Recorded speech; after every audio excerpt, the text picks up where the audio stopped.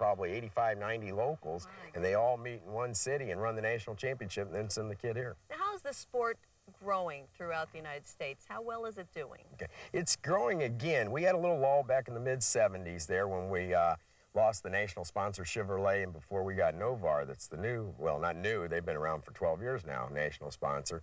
And that 3-year period we went a little low, but we've been building it back up. What I really think is the biggest time in the Derby was the War Babies, when they were old enough in the late 50s, early 60s. Well, now all the War Babies kids are in it, and back then,